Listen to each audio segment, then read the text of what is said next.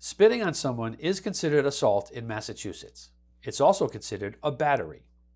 This act is viewed as intentional and offensive physical contact, even though it may not cause physical injury. Under the law, such behavior is taken very seriously because it violates personal dignity and can potentially transmit diseases.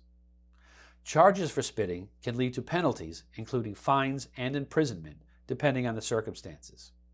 It's important to understand that actions which might seem minor or nonviolent can still have significant legal consequences.